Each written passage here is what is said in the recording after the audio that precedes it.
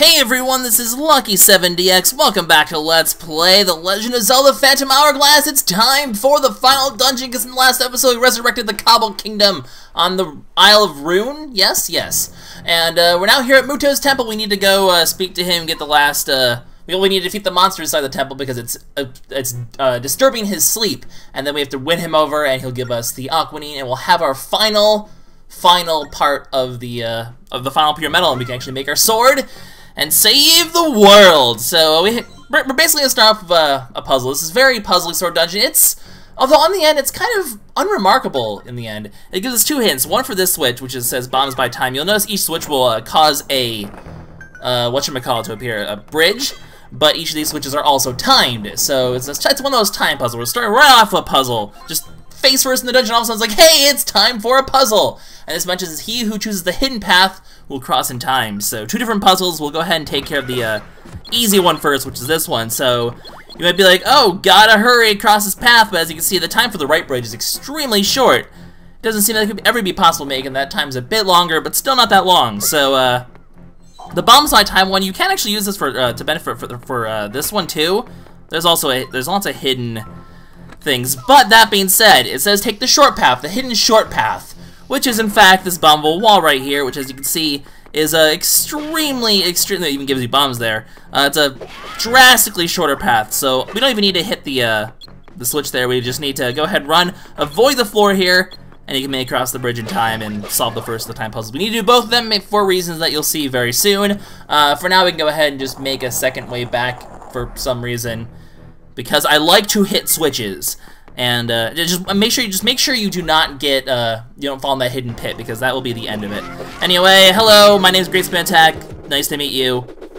Just gonna keep spinning while cutscenes happen. Nice thing is you get stunned during the cutscene, so it actually takes away your stun time. It doesn't like pause it and make you get stunned afterwards. Nope, you get stunned during the cutscene. It doesn't matter at all. So you turn on this torch, and nothing happens though if these spikes over here are blocking the way down. So, as you might guess, we need to go ahead and take care of the second puzzle in order to get the way forward to show up. So, this one, god damn it, I hate these invisible pits. Anyway, this one puzzle is a bit more tricky though, because it involves timing. And that's not the easiest thing. So, first of all, these bats are going to be in the way, which is going to be really annoying, because we have to time ourselves across these blocks, which will cause problems when bats. Actually, no, I could have still made it if it weren't for the fact there was a pit there. So as you can see, okay, at least we cleared up the bats. It's a bit of a annoying puzzle, that goes without saying. So avoid this, wait for this to come across. We might actually have time here. This timed out decent, and yeah, you can cross the bridge. So as long as you time it right, I would watch the top screen during that section and start it about there with that last block, so that it has time to rotate around so it'll reach you in time. It seems to work pretty well if you time it like that. Make sure you clear out the keys first, because as you can see, they will be a huge pain in your buttocks, and nobody likes that, especially not me. Hey, look! It's more skeletons. I hope they don't mind a great spin attack to the face. I didn't think so. As you can see, it's a pretty powerful technique, and I will abuse the heck out of it.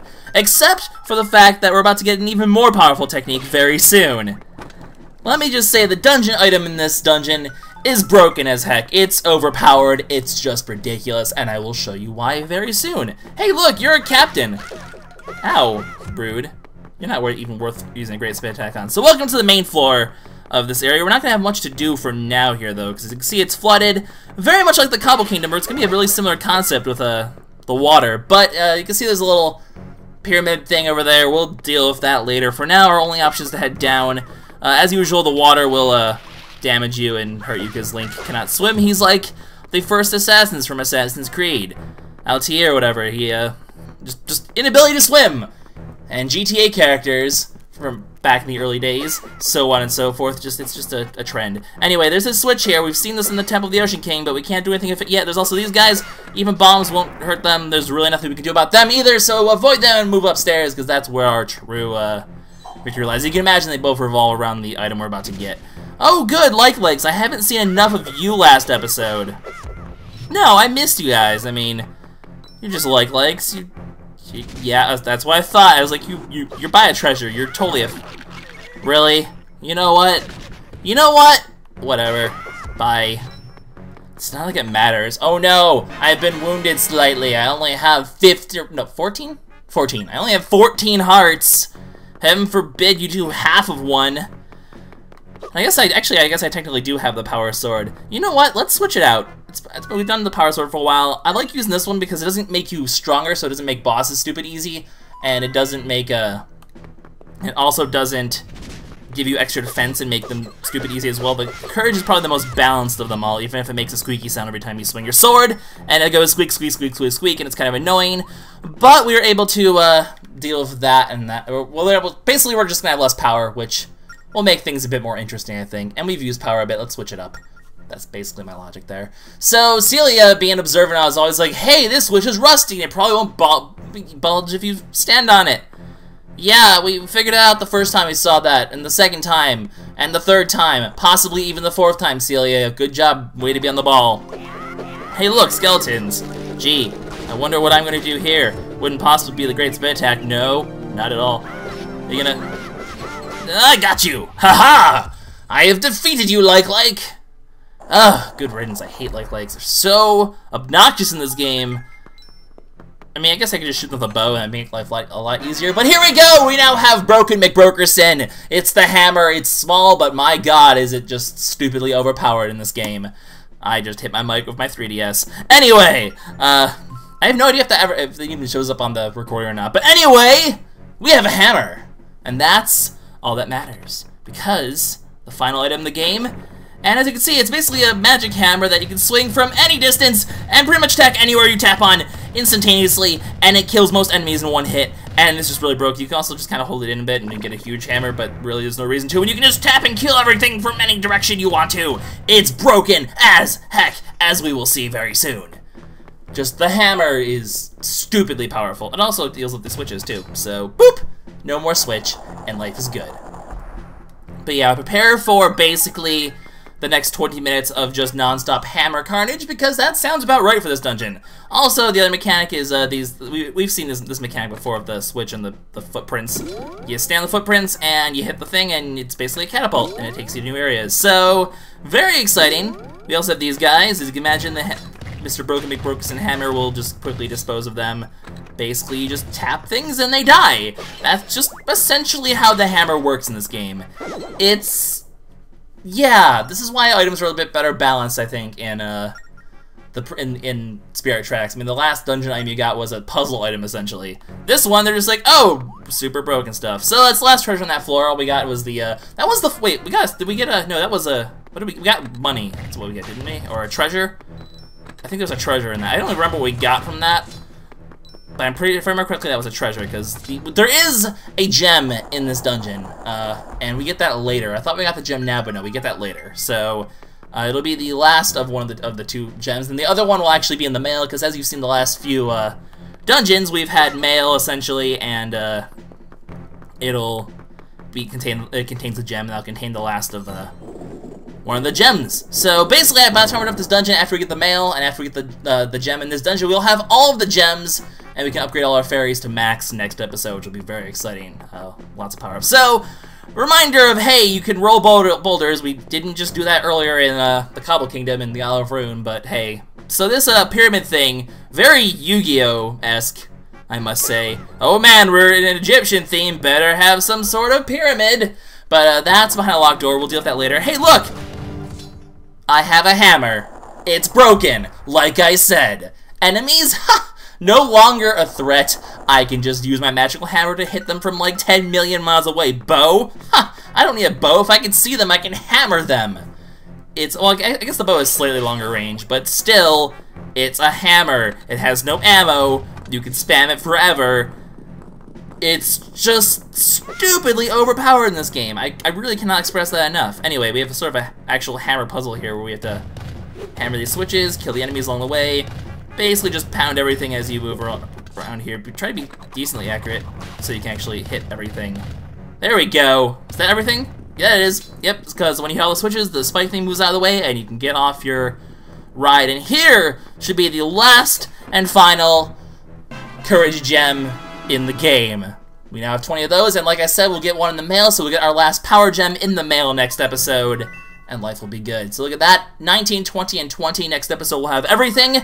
We'll go to Spirit Island, upgrades will happen, it'll be good times. But that'll happen next episode, because I'm going to wait till I get all 3 of them, and then just go on a fairy power-up spree. Equality, one can't be more powerful than the other for any length of time. No, they must all be equal together. It's important to maintain healthy fairy relationships. That's my excuse. Anyway, we head over here, we get a kind of backtrack to where that key was, and we can finally figure out what that pyramid does. Also, there's a random locked door here in another pyramid. More on that later. Anyway, we're gonna head over this way, walk across the little spiny bridge thing. This is here, by the way, so because, essentially, you'll see what happens. Because, note the bridge is here, we open the door here, and, with that, we can hit this around, and this will lower the water. So pretty much like the outside of the Cobble Kingdom, we can raise and lower water levels, and it'll cause the bridges to essentially sink, so we can't cross the bridges while the water is lowered, but we can while it's raised. But because it's lowered, we can now access these areas down here. Oh, hi, you're... Ow! Eat my hammer. Rude. So basically, it's just kind of the way this dungeon works. We have to raise and lower the water levels while solving hammer puzzles and so on and so forth. So, we need to open the path by changing these tiles to, they basically, as you can see, they flip from, they flip all the ones kind of, in a square around where you hit, and it flips them all, between circle and X's. We always want to have them be all circles, unless it says otherwise. So, just hit in the middle, hits all of them around. Intro to puzzle solved.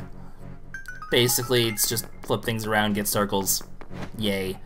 So, now we head over here, and we learn that, yeah, lowering the water level isn't going to be all we need to do. There's a reason there's a lot of these pyramids around. That's because, and also, note that it gives you arrows here, because a hint, use your bow. It also flips it around. Because we need to raise the water level here, so we can raise the bridge. And once we raise the bridge, we can head down here and continue. So, continue basically to another one of these puzzles. So once again, to make them all circles, just hit everything but the middle, essentially, because the middle's already taken care of. So we're just gonna kind of do a thing like this. It's not gonna be a good way to, oops. Okay, if we hit this here, then hit this here. Nope. Okay, that works. I'm hitting it like too far up there, okay. The shadow is deceiving me here. Okay, that worked. Essentially, if you hit it by the corner, it'll just flip the corner once. If you hit it on the side, it'll flip, you know, 2 or 3, depending on what you do. And you can flip the 2 here. You can flip the 2 like this. So on and so forth. So that's kind of the key to that puzzle, is use the outside squares. Don't use the inside squares. Use the outside squares to manipulate things. It makes your life a lot easier. Until we get to a point where that... Actually, no, there isn't... I mean, the smart thing would have a point where that you actually have to manipulate them only with those squares. But no, the game doesn't do that. The reason we have to open this door, by the way, is so we can shoot this thing and lower the water level again, because without that we won't be able to proceed, because there would be water all over here, and that would be bad. This is just kind of your way back. We don't really care. Nothing else really to do here besides, you know, collect the pots and head down to the basement 2, I believe. Yes, basement 2, which is your usual sort of, I guess we've already been down here, but just, you know, why the basement in all these dungeons just infinite pits? It's just kind of weird. Anyways, you can see we have another one of these puzzles. We also have a Wibbly Wobbly here, who will probably tell us there's no treasure chests, and that he does, because there's no treasure chests left on this floor, and that's okay, because the only one was that courage gem that we got leftwards from here. But that's in the past. Anyway, this puzzle, this is not a circle yet, so we're going to want to make that a circle first, because after that we can just kind of manipulate the outside to make our lives easier here. We're going to flip this, we're going to flip this, corner, done. So, I mean, that's kind of the way the puzzle works in this game. Also, by the way, a note, the big key door, the boss key door, whatever you want to call it, is right here. So it's actually a little bit earlier than usual, which is an interesting change of pace. It usually just puts the boss key door at the very end, but this one's kind of more in the middle. We're going to have to kind of make our way back there. Luckily, it's not going to be backtracking of any sort. It'll just take us back there when we're ready to do that. So, in the end, there's really no point, but that's okay. Let's read this puzzle. So, this time is the one time for these block puzzles we don't actually have to make them all circles. And notice this true form over here, which is kind of like a backwards F sort of shape. This is actually the shape we're going to want to make in the puzzle that we're about to get very soon. Also, another pyramid thing right there. It's time to duel! Or solve puzzles, one of the two. So you'll note, though, that the pyramid thing's down there. We can't shoot it from here with the bow, though, because the bow only has so much range. So if you look to the right, we'll actually learn that, hey, we have one of these bow redirector things. Make it point downwards, shoot it, and voila, you may now raise the water level again. And we can head to the right, which is exactly what we'll do. So now we can see we need to make that true form, that backwards F thing, in order to make the path open, because making it all circles will do nothing. But in case you're like, hey, I don't remember the path, you can just shoot this thing again, and it'll lower the water level again, and then you can see the thing pretty much right here. So really, there's no reason to memorize it. Could have had it just slightly more of the self, so we'd actually have a sort of puzzle, but nope, that would be too much for this game. So we need to make that thing. You know what, just for funsies though, let's make the, we can make it all circle just to demonstrate. Nope, doesn't do anything, gotta make it so that it's the F, which honestly, if you just make it all circles, it's pretty easy to go from there, as you can see, because once again, using the outside blocks just pretty much instantly solves the puzzle. Heaven forbid this game have puzzles with actual thought. Also, we missed this guy. We should probably talk to him. He will have much to say. I'm talking really, really fast today. I'd like to point that out. Anyway, we have 3 treasure chests to mark down. So this one actually has treasures on this floor, one of which will be the boss key, which we actually could have seen earlier on. I kind of hyperly ran past it and didn't really point it out, but we will when we get back there, because we're going to be heading back to close to the beginning very soon. Because as you can tell, by the way, at this point, we can't really backtrack back to the start. Once we jump down after we turn the water level, we pretty much lost our way to get back to the start. We've pretty much been past the point of no return for quite some time, and that's because once we return to that point, we're going to, I'm just going to brace lock up on arrows, but once we return to that point, we'll actually be going towards the boss key then. You'll see when we get back, which we're actually heading back right now. It's not going to take very long. This is actually the bridge that took us, hi buddy, bye buddy. That's the stair that took us to the path that eventually led us to the hammer. So, interesting how that works. Get yourself 100 rupees. Link's head once again phases through the wall. Because he just loves that wall, he really could not wait for a Link Between Worlds. He wanted to get ahead of the game there, but that's okay. We can now push this boulder and get introduced to a decently cool mechanic here where instead of using the catapult on us, we can use the catapult on the boulders instead and launch them upwards so that we can get up on a high plane here and push it and break that boulder. So, interesting how that works. Do not forget to get this key. There is a key in here. Actually, I guess you could just fall down to the right there. So if you forgot to get the key, as long as the water level isn't raised, and as far as I'm aware, there's not really an easy way to raise the water level at this point anyway. In fact, I'm pretty sure you can't just accidentally, without the water level raised, you can't actually accidentally fall in a way that makes you have to redo the whole dungeon, so that's nice. Because if you need to get the key again, pretty easy to just jump down there and grab it, so you can't really miss it. But here we go, we're back pretty much where we started. If you actually go up here, you see this is pretty much, you know, back where we started, except this time the water level is now lower. So you can see the big key is going to be in that chest over there. It's the only, the big chests only have the dungeon weapon and the big key, so we'll eventually go get that key. There's nowhere else we can really go because the game doesn't let you screw up, I guess. But now that the water level's lowered, we can jump down here. Otherwise, there'd be water here. We would pretty much drown by trying to go here. And we can head to the right. And we need this key because there's a random locked door just kind of in the middle of nowhere. Usually they're blocking like a staircase or something. This one's just kind of in the middle of a hallway. Whatever floats your boat game, I suppose. And now we have a game called Launch the Boulder. We can go down that staircase, but we're going to want to do that after we get that big chest, because we're going to need that boss key, and we're going to bring it down that door, because actually I guess we could technically, actually no, I don't think we can backtrack because we jumped down a thing, so we can't actually get back to where the boss door was without heading down that staircase over there and solving that puzzle. So lots of ledges you can jump down this dungeon that will pretty much prevent you from backtracking, so just basically follow the path the game leads you on. It basically holds your hand through this dungeon, like every other dungeon in this game. The game's very handholdy. I've complained about this several times in this Let's Play. My opinion has not changed. There is just lots of handholdiness going on here, and that's just the way things go, I guess, in this dungeon. So we got the big boss key. Just jump your way down. For once, we actually have to kind of do stuff with the big key and not just instantly go to the dungeon boss door. That's kind of a thing. So drop this key because we actually have to fight off some skeletons while we're here. We don't have to fight them off, but they will throw bones at us and knock us off the platform. It'll be very unpleasant. You can, by the way, you can actually pick up rupees with the hammer as well. Like, even the boomerang and grappling hook, which can pick up stuff from a distance, yeah, the hammer even outclasses those because it can grab things pretty much from any distance as well. The only thing the hammer really can't do is, it can't go through walls or anything. You can't, like, tap over here and have the hammer go through. No, it doesn't go through walls, so you have to have a line of sight of whatever you're hammering. So, the only weakness to the hammer, otherwise, it's just pretty broken as heck, and look at that, we're already done with the dungeon.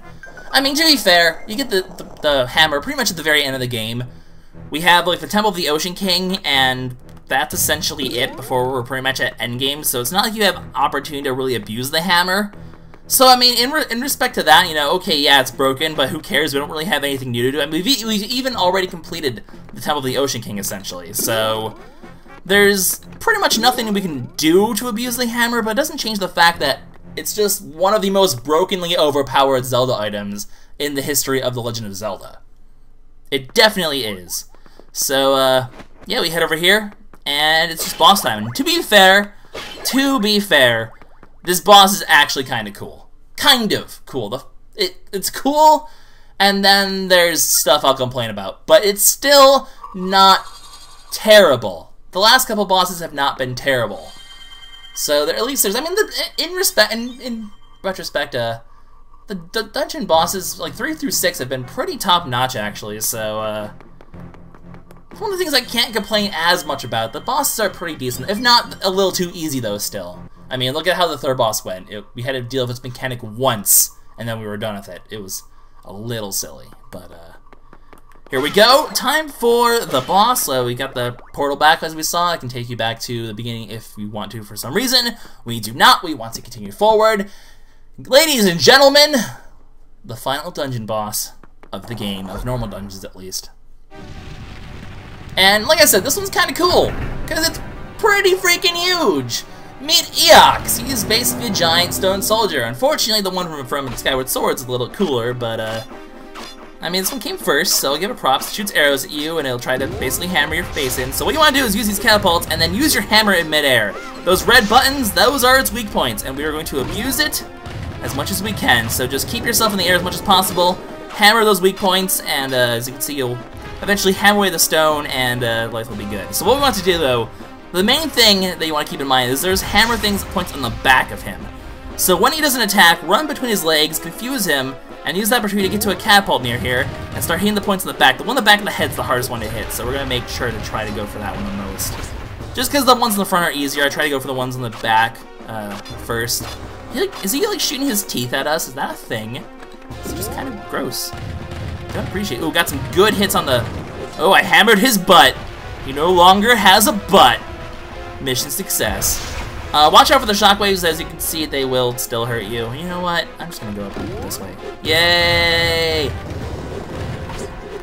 So just keep chipping away at him, and eventually you'll take care of all of his weak points, and life will be good. So like I said, the back of his head, definitely the major one we're gonna want to go for. There we go. That's the hardest one to get, because you have very little time to actually hit it. There's a few points in the back of his arms. You know what? We can get the ones in the front, though, first. So, get the ones in the arms here, get the ones in the legs. Arrows? Rude. More arrows, really. It's not like those arrows are difficult to dodge.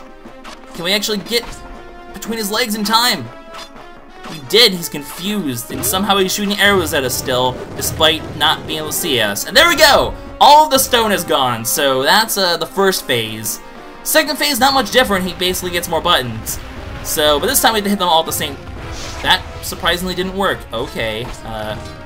By the way, he won't leave that center platform ever, so keep that in mind. Oh, epic dodge. So you can see, you can hit like a few of them, but no, you have to hit all of them at the same time for the next phase to be complete. So, go up here, hit the two highest ones first, obviously, get the ones on the way down, and once you've hit all four, we will now break his body! And now, all that's left is his head. So, this time, we want to basically use the catapult here to get on top of him instead. Which, as you can see, you do not go too far off the catapult. The way he's pretty much right on you there. Jump up on him, like so, using the catapult. Wow, I barely, he almost kind of would pass me there. So just keep hitting him, eventually you'll get knocked off. If you want to avoid taking damage, you can leave. But the problem is, if he's actually on the catapult, you can't do much. And this is where the annoying part of the boss fight is, because you pretty much have to slowly but surely redirect him away from where the the catapult is without actually being able to see him because the way the camera works. And then you have to kind of get him into position all over again without him getting on it. Please, let me get on you. No! Oh, I made it. And then you just keep chipping away at him, and he actually only takes 2 rounds. Okay, interesting, because I wanted to test this out. That's why I switched from from power to courage for my spirit. No, it still took 2 rounds, so I guess the extra power boost from your sword does not affect boss duration, because with the power sword he still took 2 rounds, and here he still took 2 rounds, so didn't actually make a difference. Which is weird, because, you know, I was like, oh, maybe he only took 2 rounds because the power sword did double damage, and no, it's not like how it works in Link's Awakening. You can't do double damage to bosses, apparently. Interesting, I didn't know that. I wanted to figure that out. So, power sword does not actually do extra damage to bosses. That only took 2 rounds, and that's just the way the boss goes. Heck, for the rule of, hey, bosses can go in stages of 3. Nope, this game has like stages of 1 and 2, because gotta make the game super easy for some reason. I mean, it's still a good game. It's still a Zelda game. It's just compared to other Zelda games, not as much. But there we go, an extra 2 minutes. We're up to 24 minutes, I believe. Actually, I'm going to check this because I'm curious. We are up to 24 minutes indeed, so the max is 25. One of the chests we have, one of the treasure map pieces we have will actually be a time thing, I think, and then we're going to need that to get the max speed record reward, which we're going to try to go for. And speaking of rewards, we got a heart container, which leaves 1 heart left, and that one is the fishing heart, which is something I'm going to take care of when I take care of all those treasure maps. So, I have a schedule in mind on how we're going to do these collectibles and get everything. It's going to be kind of a bit of a strange schedule of sorts. I'll explain it when we get to that. It's still going to be a couple episodes before we get to this whole final section, collecting-a-thon thing, showing off the secrets of the Temple of the Ocean King and the treasure maps, but we'll get to that later. More on that in a couple episodes. For now, we go ahead.